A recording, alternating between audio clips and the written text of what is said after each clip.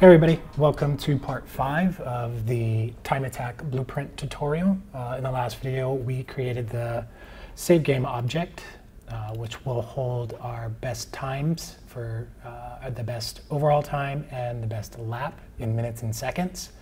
That's about as far as we got with our save game, so if you're jumping into this tutorial series midway through just to learn about save games, you can follow along by creating a save game object and adding whatever variables it is you want to save inside your save game object. Okay, so let's start building our save game. There are a number of ways you could do this. You can use the game mode to save your variables to. The way I prefer to do it, this is my personal preference. I like to just create an actor and drag that in my level, and then in each level I can just plop that actor in my level and not have to worry about updating game modes if they switch, or I think some other tutorials do it through the level blueprint, having to do that each time in the level blueprint. So we're just going to create a blueprint, brand new blueprint, call it an actor, and we're going to call it BP_ save game actor. Hit enter, and we're going to open it up. On the components tab, I'm going to add an arrow. This will just allow me to make sure I see it when I place it inside my level. I'm just going to save it real quick, and before I forget, I'm going to place it into my level right now. So now the save game actor is in my level, and you'll see why in a moment why I like doing it this way.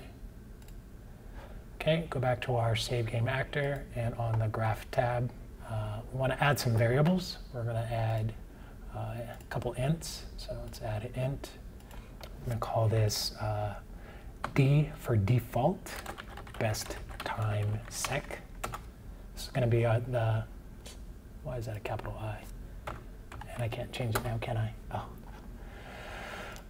Anyway, we're gonna, this will be our best time, the default time for our best time in seconds. We're gonna do the same thing, create another int, the best time, oh my gosh, stop with the capital I's, time min. Create another variable, the best lap seconds. Another variable, the best lap minutes. We're going to create one more variable, and this one's going to be a save game object. So we're going to go down to variable type, type in save game, and we want the actual save game object. We don't want these two blueprints up here, so we're going to choose save game, and then we're going to call this BP_ save game. That's fine. Compile, save.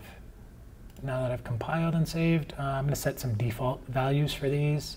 The best time in seconds, I think I'll just leave that at 0 and set the best time in minutes to 2. So it's 2 minutes is our best time. Our best lap, we'll set it to 45 seconds. And then we'll also set the best minimum. We'll leave that alone, actually. We'll make it 0. So it's 0 and 45 seconds. Now I'm going to make these editable. Within the editor. If I compile again, inside the editor now, when I select my save game actor, you see I can reset. I can set these to whatever I want now if I want to change what my best times are going to be, the default value. So it's just a lot easier to set it there. Okay, back in the save game actor blueprint, we're going to start with an event begin play. So right click, event begin play. And we want to enable input. Enable input in this blueprint. And I'll tell you why in a second. Let's right click player controller. Now we want to enable input in this blueprint because we want to allow the player to reset these times if they want from within this blueprint. So by enabling input, the player can press a button and reset their time. So we're going to do that real quick. Let's just scroll down, right click. I'm going to use the letter R to reset. You can use whatever you want. I'm just going to use R because it's easy for reset. And what I want to do now is right-click, get player controller, and then get HUD. And off of our HUD, we want to cast that to our blueprint, my HUD. And what I'm doing here, I'm going to drag off of this and get our race start variable that's in our HUD and see if the race has started. Because I want to say, if the race has started, then don't allow the player to reset the times while the race is ongoing. We're only going to allow this if the race hasn't started. So let's hold B and click for a branch. So if the race hasn't started, we're going to allow the player to reset their times. And that's all we need for this right now. We'll come back to this in a second. Highlight all this and press C to add a comment. If the race hasn't started, allow the player to reset times. Okay. So let's go back up here off of our enable input. What we first need to do is check and see if a save game exists. So we're going to right click, type in does save game exist, hook that up, and we need to enter a slot name. Now the slot name is created when you first create a save game or load it, and we're going to use the same one throughout this project. So just to make things simple, I'm going to type in save game slot. Hit enter, and then we're going to hold B, branch, and we're going to hook these up like so. Now we'll start on the false portion of it first. So does a save game exist? It doesn't, so we need to create one. So drag off the false, create a save game object. And in this drop down here, we're going to choose our save game object, which has our 4 ints in it. So we're going to pick that. And once we've done that, we're going to Alt and drag our variable here in and set that to this. So it creates a save game object and sets it to our variable here. Okay, now we want to grab this variable, so Control to get it. And we want to drag off this, cast to our save game file, actor, object. Let's plug this in. And inside of our save game, we have four variables in there.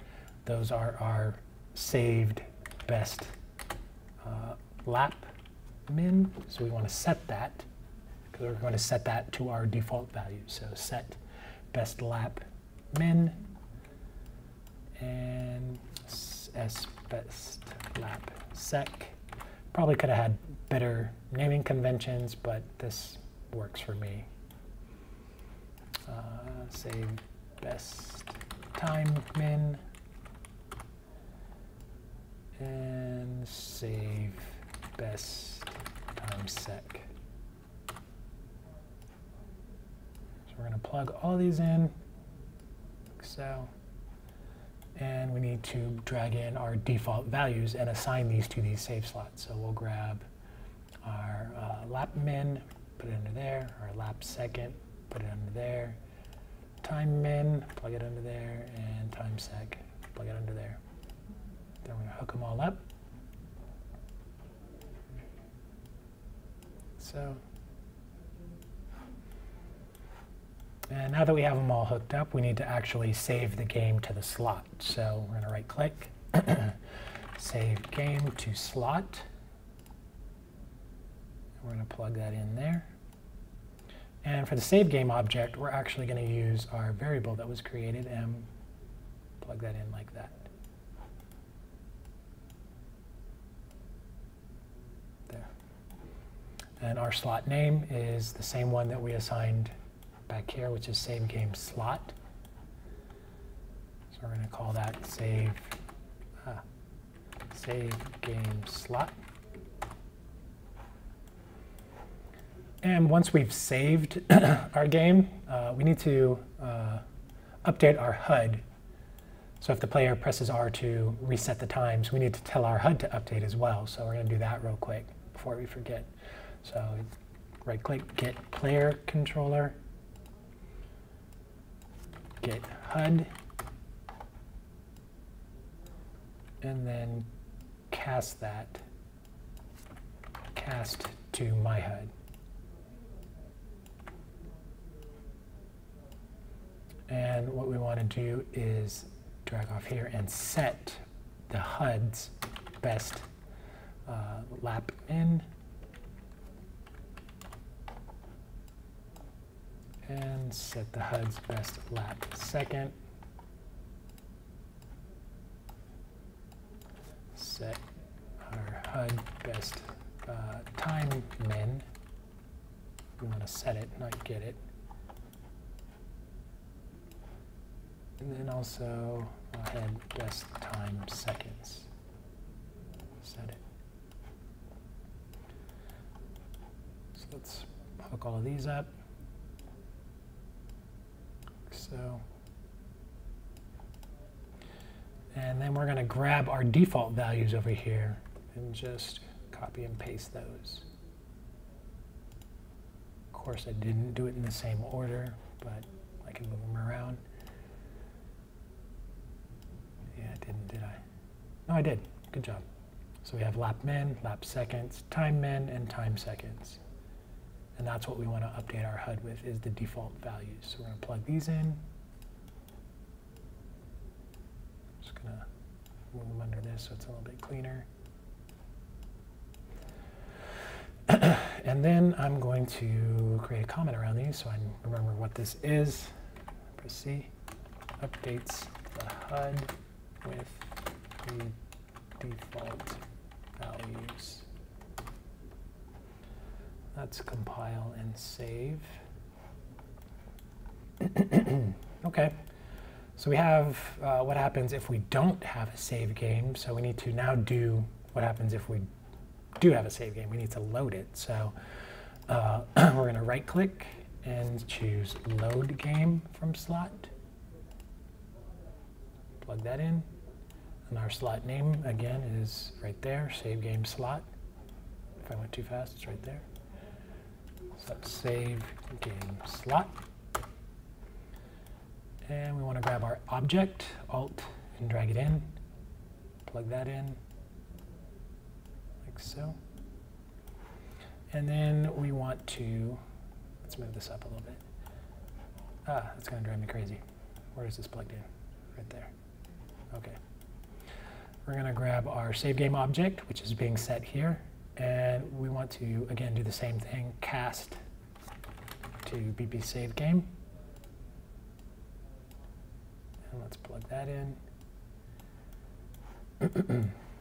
And then we want to do what with this object? We're going to get the best times from our save game and pass them to our HUD. So we need to get player controller,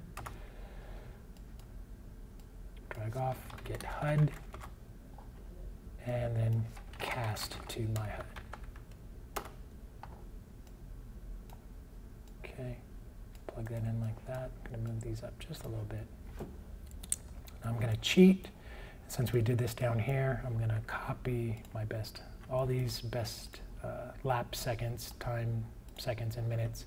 I'm going to copy all those, and I'm just going to paste them up here, like so. I'm going to have to rehook all of these up.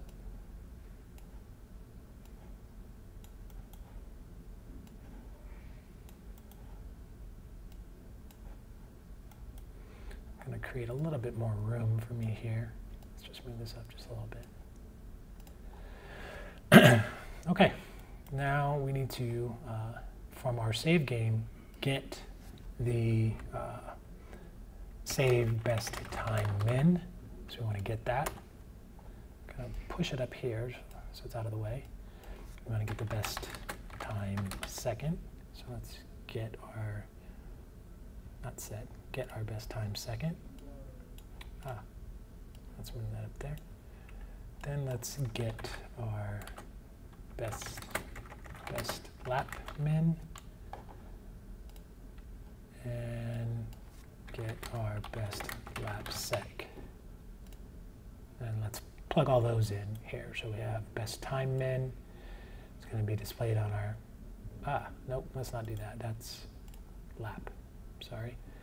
Our best lap min goes to our HUD best lap min, and then our best lap second is going to go to our HUD best lap second. Do the same for time. So we're going to grab our best time min and our best time second and plug that in as well. So I'm going to create a comment around all of this and say loads the best times and cast them to the HUD. Get that out of the way. Okay, let's just for consistency also add a comment around this. This says resets the best times to default.